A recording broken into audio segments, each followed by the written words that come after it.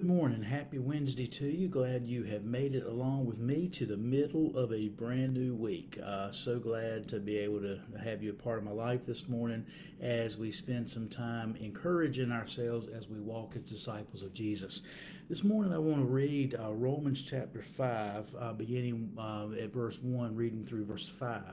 Romans is a powerful, powerful book. If you spent any time in it whatsoever, this is Paul's magnus opus, if you will.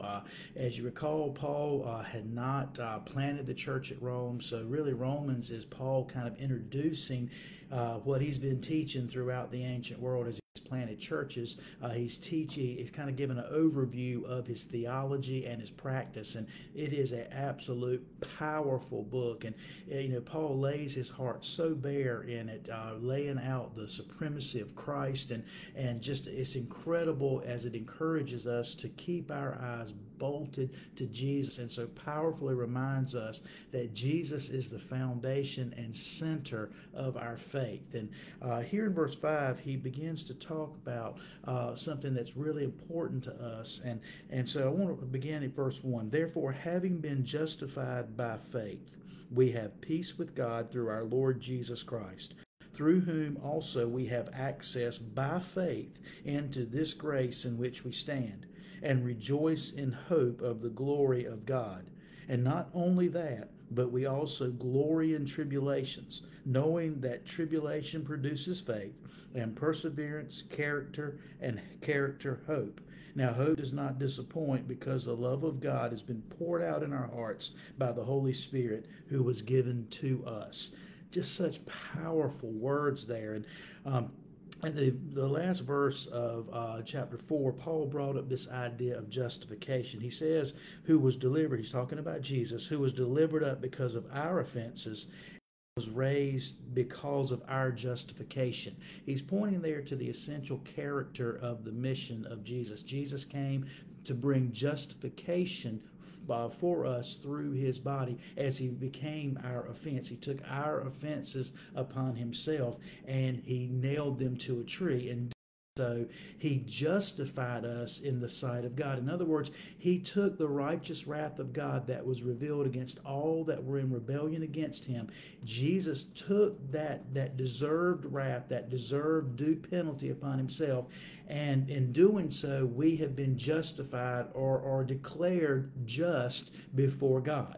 That is an absolute stunning statement, that God would go to such depths and such lengths because of his great love for his people to do that for us, to justify us who were completely undone in our sin.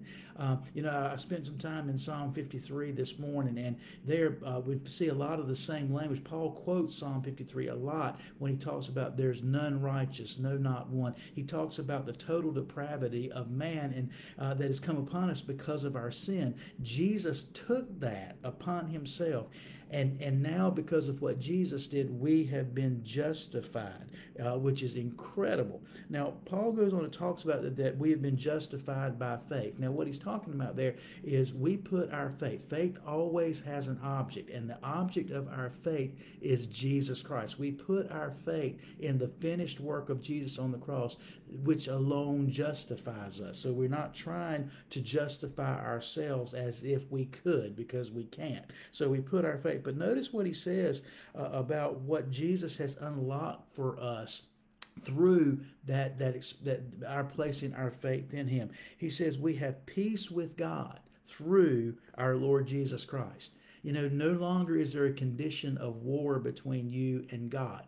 Through Jesus, by placing your faith in his finished work at the cross, you now are at peace with God. There is no condition of war. There is no struggle. You are at peace with him. No striving, which is incredible. He says also through whom we have access by faith, again, there's that word, faith, into this grace in which we stand. Faith, your faith in the finished work of Jesus allows you to access grace. That's the covering. That's the unmerited favor, if you will, the gift of God to you of forgiveness, so that God's grace is poured on your life through faith.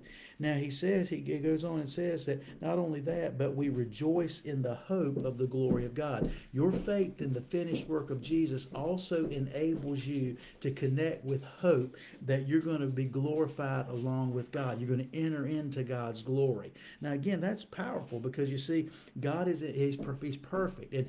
And you know, hope again in a biblical sense is not like we often use the word here on as humans. You know, a lot of times when we use the word hope, we have this shadow of doubt attached to it. I hope that I'm going to have a good day today. That indicates there's some doubt that I will. But biblical hope is tied again. Just as faith has an object, so does hope. Your hope is tied to the finished work of Jesus Christ. So there is no uncertainty there because Jesus was raised from the dead and overcame the power of death and the grave. You can trust that finished work to ensure that you too, as Jesus was glorified with the Father, you too, my friend, are going to enter into that same glory. Now he goes on and says this, which is very powerful in verse 3. Not only does that hope assure us that we're going to be glorified with Christ, but it also gives us the ability to face the tribulations that are inevitable with this life. You know, on this earth we will have trouble. That's what Jesus said. But if our eyes are fixed on the hope of glory of God, then when we encounter persecute or tribulation, look what it does. It produces perseverance.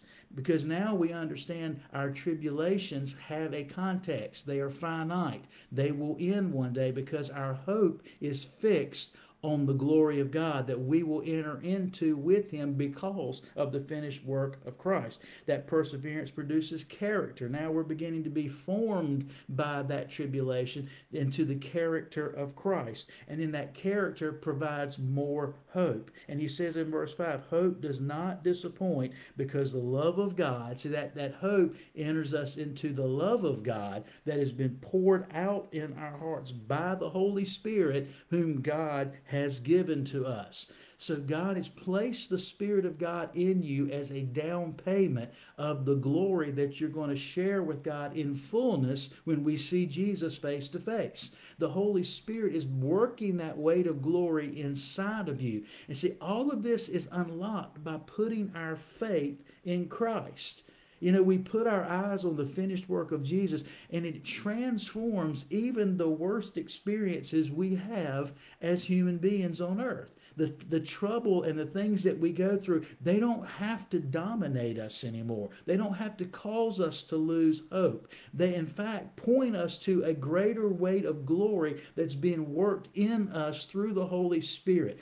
All of this, friends, is unlocked by putting our eyes on the justification that Jesus Christ has brought to us through the cross.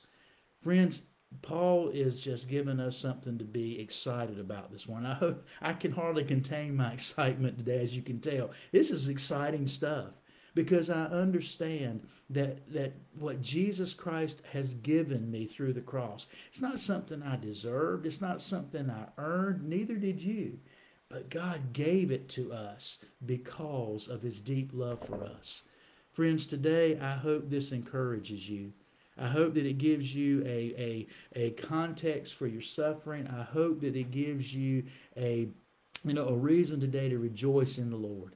And today, no matter what comes your way, no matter what tribulation is on your plate, put your eyes on the finished work of Jesus at the cross. There's your justification. There is your peace. There is grace, there is hope, there is glory, and there is love. Would you pray with me? Thank you, God, for reminding me today of what you have done for me, Jesus, at the cross. And I just pray that today my faith would be totally in you, Lord, that I would put my eyes on you and you alone to provide for me everything that Paul has said is mine through Christ. I thank you, Lord, for everyone that's listening in today, and I pray that today our lives would display your glory to a looking world. We love you, Lord, and thank you so much for your grace and mercy, and pray this in Jesus' name. Amen.